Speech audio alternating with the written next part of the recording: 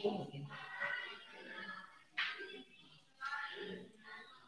afternoon, 7 English medium. This is your S.St class. In S.St class, chapter number 2 is going on. Your chapter number 2 is the Sultanate of Delhi. After I have told you the Sultanate of Delhi and Slav dynasty, and next thing the Khilji dynasty. Today I am going to tell you about the Tughlaqs. Who was the Tughlaqs? Have you visited the Tughlaqabad Fort in Delhi? क्या आप लोगों ने Tughlakabad fort Delhi में देखा है? Do you know who lived there and when? क्या आप जानते हैं कि वहाँ कौन रहता था और कब रहता था?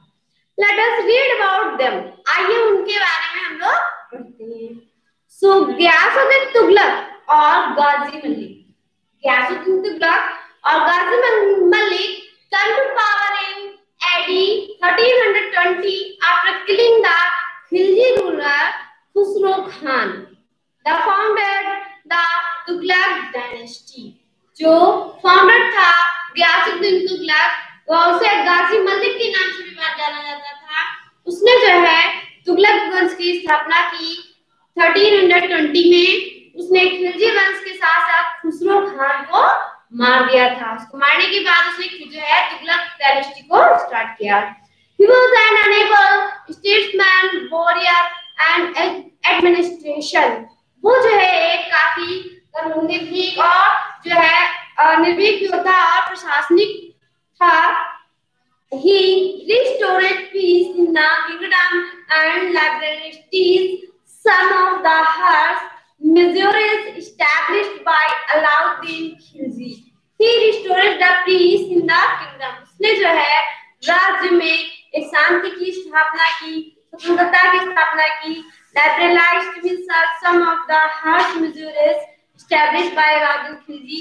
जो अलाउद्दीन के द्वारा कुछ थोड़े बहुत जो है हर्ष मेजरमेंट हुआ था उसका भी जो है उसने नाश किया. He put the famous Tughlakabad fort in Delhi. उसने तुगलकाबाद फोर्ट को जो है दिल्ली में बनवाया था.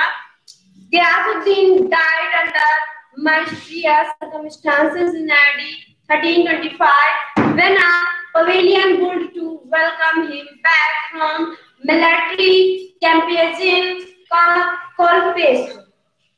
जस्ट गयासुद्दीन जो था उसकी जो है मृत्यु काफी विषम परिस्थितियों में हुई. उसके बाद 1325 में वो जो है एक्सपायर हो गया. उसके बाद पवेलियन जो है बुल्ड वेलकम हिम बैक, फिर से जो है पवेलियन बैक हो गया. Latent competition complete. His son, उसका जो बेटा था जूना Khan, succeeded him to the throne under the title Mohammad बिन तुगलक. उसने जो है उसका जो पुत्र था जोना था उसने मोहम्मद बिन तुगलक के नाम से शासन पर अधीन हुआ 1325 में after his father death. We get information about the reason for the accounts of Ziauddin Barni, Lisami and Ibn Battuta. If you want to know about the Tughlaq dynasty, so please read out the Ziauddin Barni's, Islami, Ibn Battuta's accounts. यानी अगर आपको जो है Khilji dynasty Tughlaq dynasty के बारे में जानना है तो आप लोग जो है जियाउद्दीन बर्नी और इस्लामी और जो है इब्न बतूता के लेखों को पढ़िए तो सारी डिटेल आपको मिल जाएगी. मोहम्मद बिन Tughlaq was a scholar of Arabic and फारसी. जो मोहम्मद बिन तुगलक था उसे जो है फारसी और अरेबी भाषा का बहुत अच्छा ज्ञान था. He believed in rational method to resolve religious and philosophical matter. वो जो है अपने रिलीजियस मेथड वो जो है जो अपना मेथड उसने जो अपना रखा था उसका धार्मिक और मनोवैज्ञानिक तरीके का था. He offered the उलमास में होता है मुस्लिम scholars trained in Islam and Islamic law. जो उलमास मतलब होता है कि जो मुसलमानों को ट्रेन करते थे इस्लाम के लिए और उनके रूल्स के लिए, कानूनों के लिए, उनको उलमास कहा जाता था. By imitating their influence and trying to resolve disputes thoughts secular way, he wanted to break all as well as cultural barriers that separated North and South India. उसने क्या किया कि he break all political as well as cultural barriers. उसने जो है सभी राजनीतिक और सांस्कृतिक उसने राजनीतिकता और सांस्कृतिकता को पूरे नॉर्थ और साउथ इंडिया तक स्प्रेड करने का प्रयास था। मोहम्मद बिन Tughlaq undertook several ambitious projects which became controversial. One such extermination as transfer of the capital from Delhi to Devgiri. Mohammad बिन तुगलक ने अपनी जो है कैपिटल को दिल्ली से देवगिरी के लिए ट्रांसफर किया, which is renamed, जिसको उसने नया नाम दिया दौलताबाद। ठीक है, उसने अपनी दिल्ली कैपिटल को जो है देवगिरी के नाम से देवगिरी में ट्रांसफर किया और उसका नाम दिया Daulatabad. The reason for this change was Delhi's central location and proximity to South India. ये जो है आपके दक्षिणी भारत का प्रमुख केंद्र था, इसलिए उसने ऐसा किया था। This project failed for the following reasons. उसका ये जो प्रोजेक्ट था वो पूरा फेल हो गया। वो इसका जो है बहुत सारे प्रमुख उसके रीजन थे। पहला था the interpopulation was ordered to shift which accused immense inconveniences। जो उसकी पूरी जो है इंटायर पॉपुलेशन, जितना भी उसकी आंतरिक जनसंख्या थी, उसको जो है आपने जो है उसको जो है शिफ्ट होने का आदेश दिया, तो उन लोगों में काफी हानियां हुई, उनके लिए इनकन्वीनियंस था ये सारी चीजें। It become impossible to control north India from there. वहां से जो है नॉर्थ इंडिया को कंट्रोल करना जो है नामुमकिन था। तीसरी चीज थी the north western frontier could not be protected from Mongol attack. जो नॉर्थ वेस्टर्न फ्रंटियर थे, यानी उत्तरी पश्चिमी क्षेत्र के जो क्या कहते हैं जो शासक देखने वाले लोग थे, वो लोग उन लोगों ने मंगोल अटैकों को जो है न संभाल पाया। The transfer was ordered in the summer, और ये ट्रांसफर ऑर्डर जो है समर में हुआ था, यानी गर्मी में हुआ था। The hot weather and long journey, गर्म मौसम और लंबी यात्रा, क्यूज्ड अनटोल्ड मैस्ट्री, जिसने जो है काफी भयानक स्थिति को उत्पन्न कर दिया। ये कम से कम ये लॉन्ग जर्नी आपकी जो थी 1500 किलोमीटर की थी। Next thing, with in 5 months, 5 महीने के साथ the capital was shifted back to Delhi. उसने 5 महीने के बाद फिर से जो है अपनी कैपिटल को दिल्ली शिफ्ट कर दिया। क्यूजेस ग्रेट हार्डशिप वंस अगेन, फिर से एक बार जो है एक कठिनाई का सामना करना पड़ा। His second project was introduction of token currency.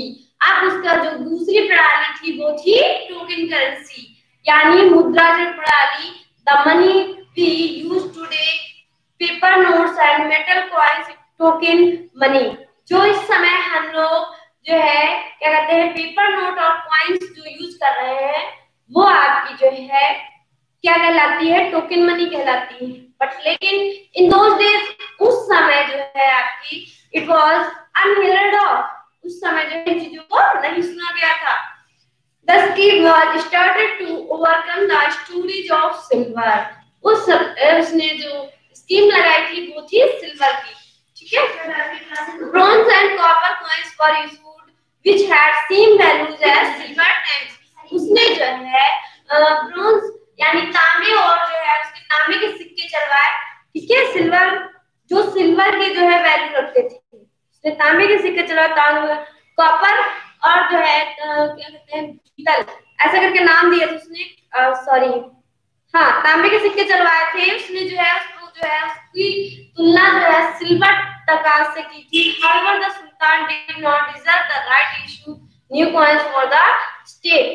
तो उसने जो है क्या किया कि जो भी स्टेट में न्यू कॉइन्स चले थे उनको जो है चांदी के सिक्कों के बराबर तुलना करके लगाया था। इसका परिणाम क्या हुआ, every household turned into a mint which led to the large scale circulation of counterfeit coin। This user chose a trade and commercial। जो है इसका प्रभाव जो था वो व्यापारिक क्षेत्र पर और आर्थिक स्थिति पर काफी गहरा पड़ा। Finally, the coins were withdrawn. The sultans offered to exchange all token coins with the silver ones.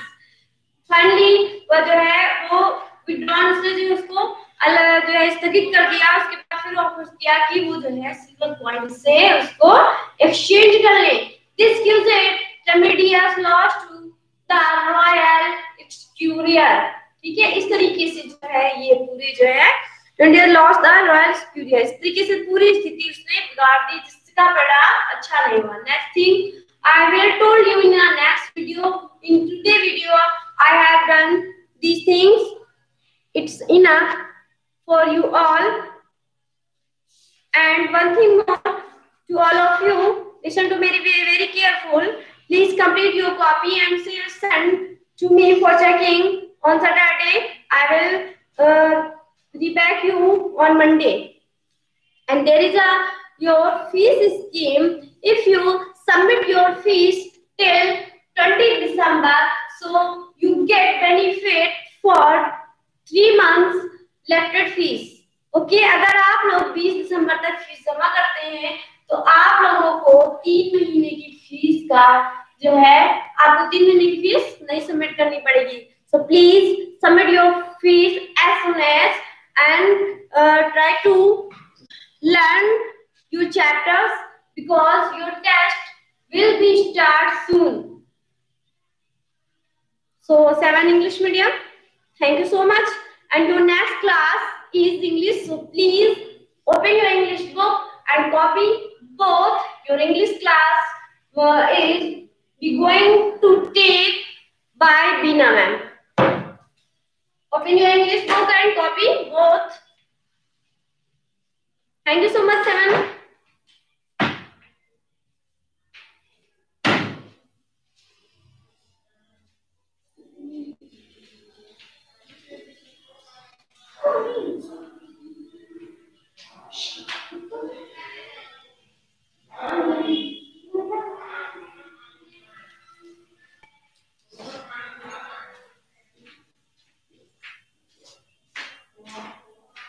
Sorry, student.